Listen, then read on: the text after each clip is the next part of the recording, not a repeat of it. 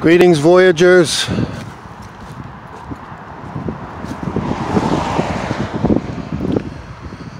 We are in Gloucester, Massachusetts.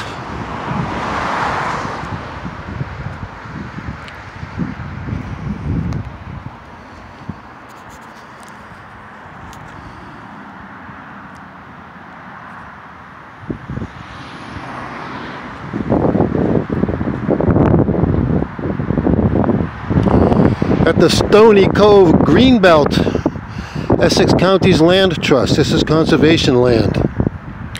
I've never hiked up through here, but I intend to now. It's right on the highway, right on Route 128, as you can see. But I wanted to stop because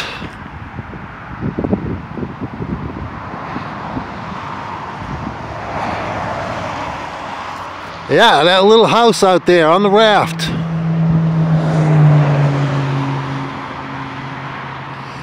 That's what you call social distance. All right, it's cold out. I'm going to get back in the van.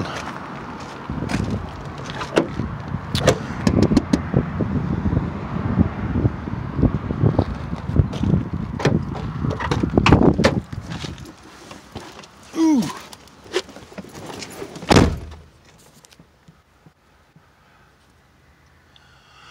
Yeah, that's social distance, all right. This is just a quick update. I woke up this morning and my head was spinning. It was swimming. I was dizzy, weak, lightheaded. I had a nasty headache. Took a couple of Tylenol.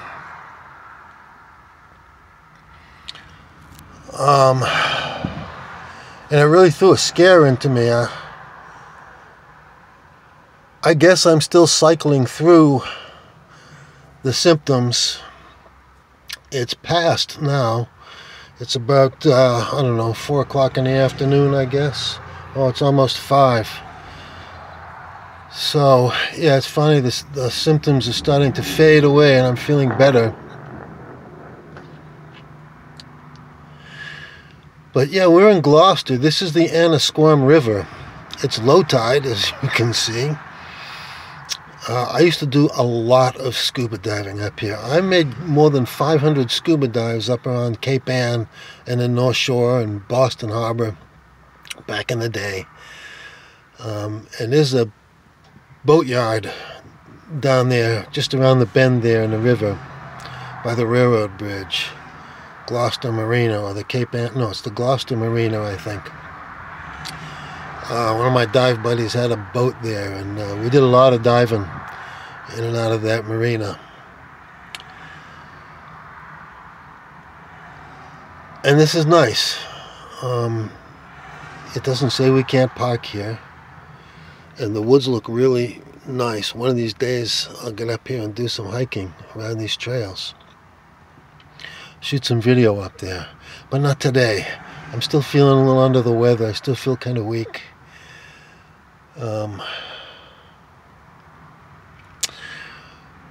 But yeah, there's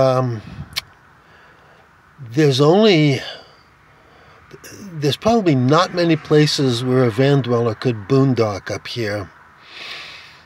The entire North Shore of Boston, except with perhaps the exception of maybe Revere and Lynn, which are, you know, aside from right along the beach, they're economically depressed, low-income habitation. Lynn we lived in for 6 years in the ghetto. And yeah, you could boondock in Lynn, and aside from thieves, burglars, and what have you, I doubt that any resident is going to call cops on you for parking overnight on the street. But up here in the North Shore, where there's a lot of money, a lot of wealthy people. I lived 1 year in Manchester by the Sea, my junior year in high school, one of the best years of my life. But that is an ultra-wealthy town. I was lucky to have spent just 1 year there. There's no boondocking. They've got the parking locked up tight. But Gloucester, Beverly, Salem, You know, if you're in a residential neighborhood,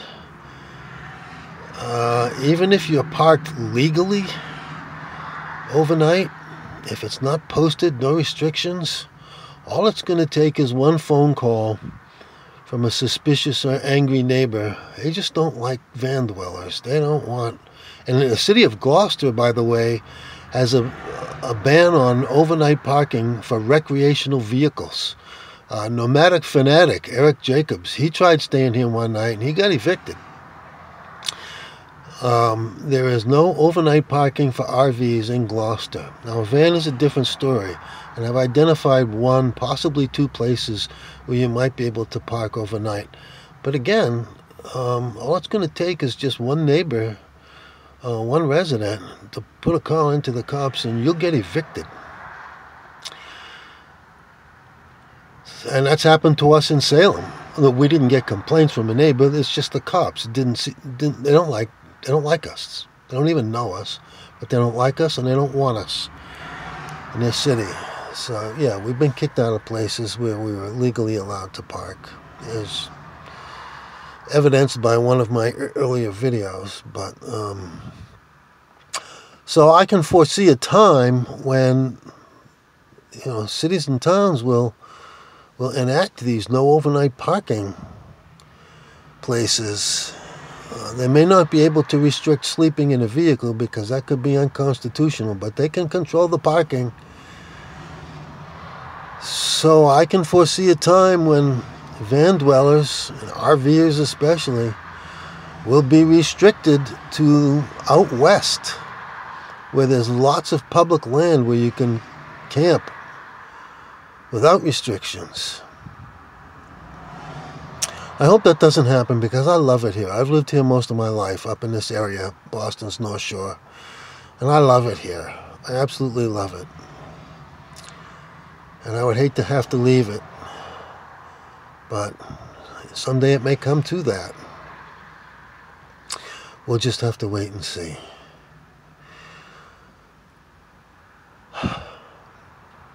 Other than that, I have no other news. I hope I get over this. Whatever it is, I still haven't been tested. I'm going to wait until this wave has crested and washed over us, and it's in our past, and then I'll get tested to see if I actually had it. But I'm pretty sure I do. And I know it can take weeks to fully recover. But I hope it happens soon, because I'm really getting tired of this. And I'm really getting tired of all the sanitizing, wiping things down, keeping your distance, cover your face with a cloth, and all this crap, and senior hours at the grocery store from 6 a.m. to 7 a.m. I really don't want to get up at 5 o'clock or 5:30 in the morning so I can get in and get what I need, but I'm going to have to. And I'm really getting tired of showering in the van. It is such an effort. It's such an ordeal. But we're just going to have to put up with it until things change. That could be indefinitely. And there's no camping out west now. All the federal lands are closed to camping. All of them. I do hear from some of the van dwelling channels that there's some state parks in Arizona that are still open. But if everybody's going to go flocking to them because they've been shut out of everywhere else, it won't take long before those places get closed down too. So these are hard times for van dwellers and mobile people. These are hard times. Who could have foreseen a pandemic ruining our lifestyle? But, you know, for me, van dwelling wasn't a lifestyle decision. It wasn't an experiment. You know, hey, wouldn't it be cool to try living in a van? No. For us, it was an existential imperative. We simply had no other choice. And so here we are. I hope you all are doing well out there. Keep in touch. Let's help each other out when we can, if we can. And until then, my friends, stay well. Live long and prosper. Peace and out.